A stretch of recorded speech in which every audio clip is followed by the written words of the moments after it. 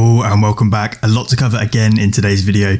Let's do a quick market recap of what we've seen so far over the last couple of weeks. And then of course, a more specific deep dive into HEDERA, as there's a lot of news that's been released as of late. 18 days ago, 𝗟𝗜𝗡𝗦 said Bitcoin is unlikely to find its footing. And that's after we saw a rather large pullback take place after those spot Bitcoin ETFs went live.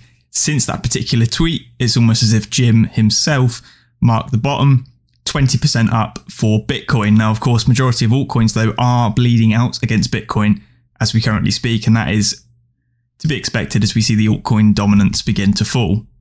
More interestingly, though, looking at those spot Bitcoin ETFs in particular, BlackRock has said that Bitcoin has created a global internet value that allows assets to move at low cost and in near real-time access across borders.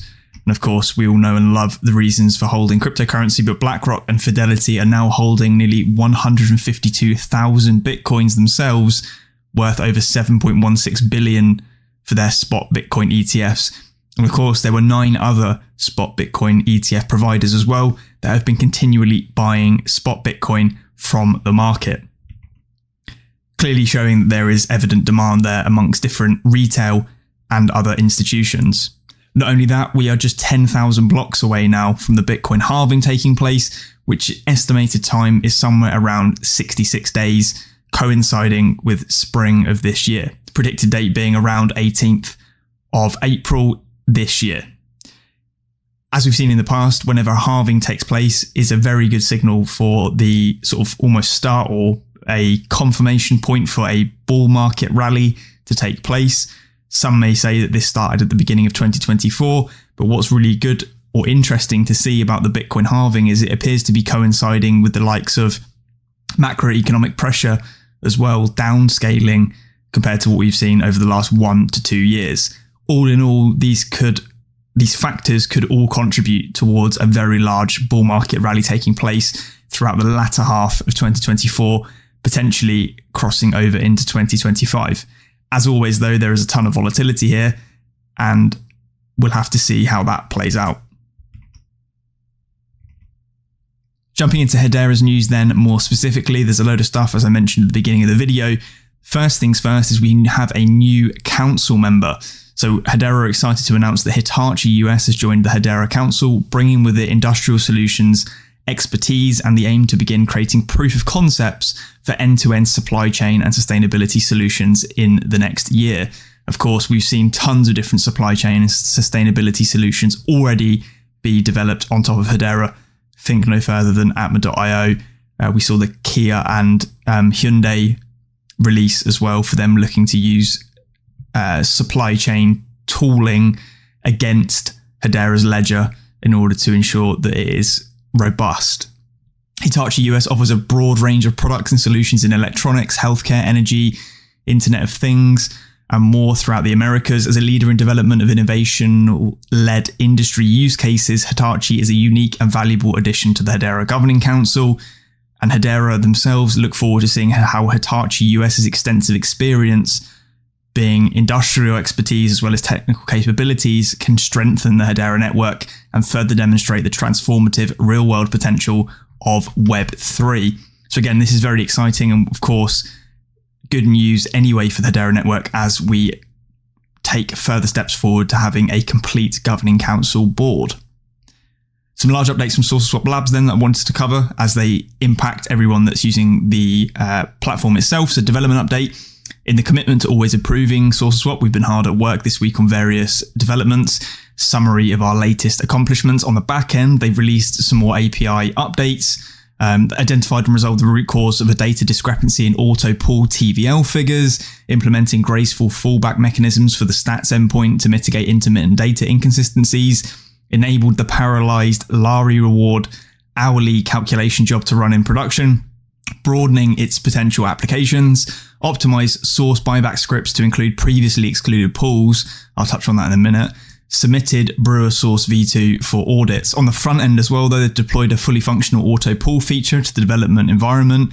It's currently in a testing phase. Expanded comprehensive data and functionality for auto pulls across liquidities, position-specific and portfolio pages in development, transition farm totals to smart contract calls from the front end for individual pages, adjusted code to accommodate aliased accounts, improved SEO through optimized canonical tags and on swap and liquidity pages, and then drafted initial wallet connect pull requests. So there's tons of different stuff that they've been working on behind the scenes. Many of you may not even notice these changes, but they are effectively just quality of life improvements for the end user, which of course is always a beneficial thing. They're excited about the upcoming new features and optimizations, including auto pulls, wallet connect integration, updates to 𝗟𝗜𝗡, and more. Don't forget, I did cover in a video not too long ago, they are looking at releasing Source Swap Pro as well at some point, as well as some rumors that we'll soon be seeing Source and the Dovu token itself go live on some centralized exchanges, which of course will probably bolster demand for these two particular tokens, these HTS tokens. As I said, I wanted to quickly touch on that buyback optimization announcement.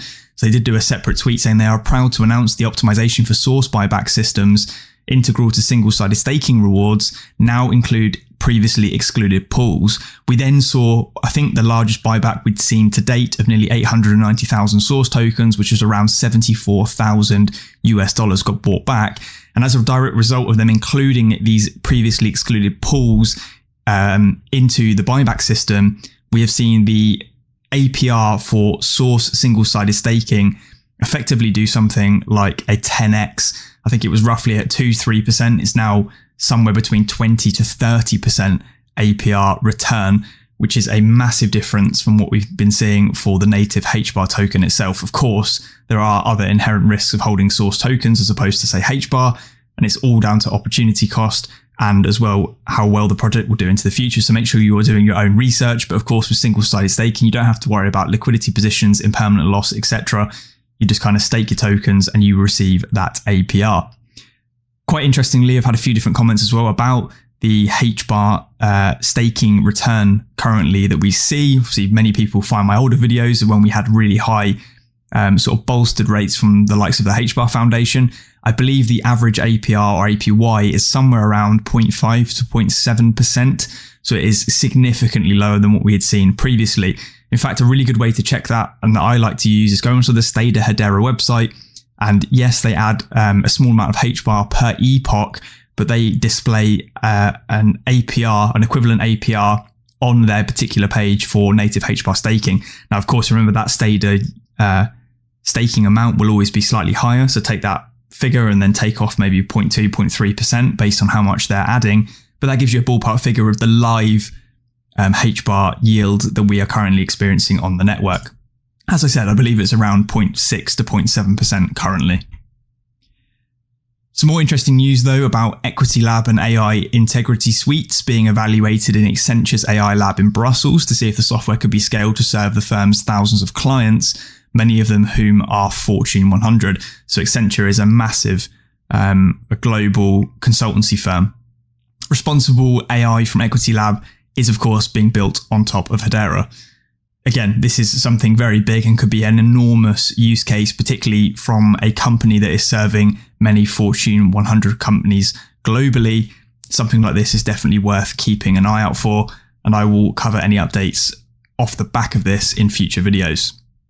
AstroNova, which I believe I touched on quite a while ago now, dubbing themselves, of course, as a quadruple A game, deserves a AAA website. Behold our new website, your gateway to mystery, action, story, and the heart of our gaming system. Welcome to astronova.world.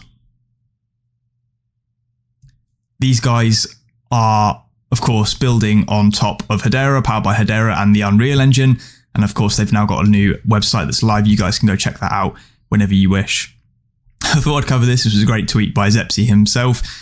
Charles Atkins actually started this thread, so many people forget or just never knew, and this goes for any of you that are new to HEDERA, that Lemon Baird did his PhD focused in artificial intelligence, machine learning, and neural networks. So of course, we're always thinking about these areas and how they can be supercharged using HEDERA. Of course, Lehman himself being the inventor of Hashgraph, he solved the Byzantine generals problem and blockchain trilemma, did his PhD in AI and machine learning, not cryptography. His PhD was the fastest in Carnegie Mellon history, and HEDERA Hashgraph was an equation he solved for fun. In short, Lehman Baird is actually probably a genius.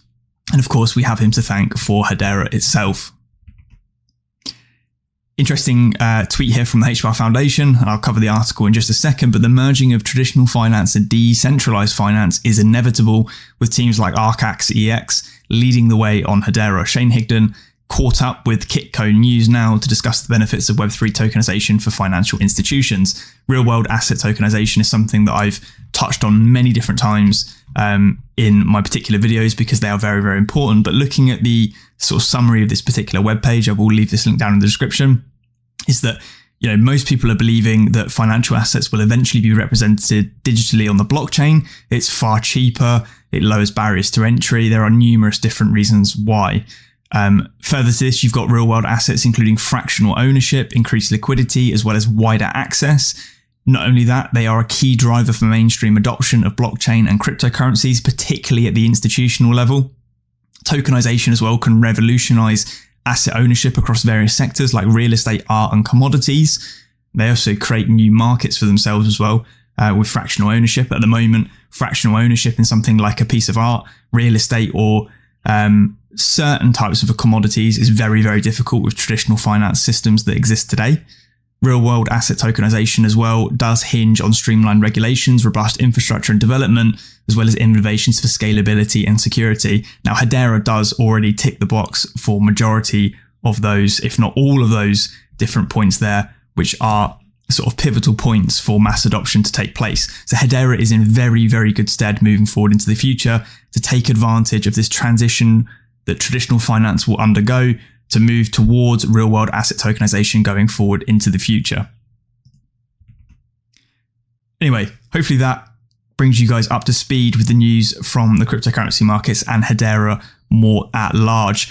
Feel free to drop a like if you did enjoy this video. You can leave a comment. I do try and respond to as many of them as I possibly can. And you can always subscribe to be notified for my future uploads. I'll catch you in the next one. Cheers.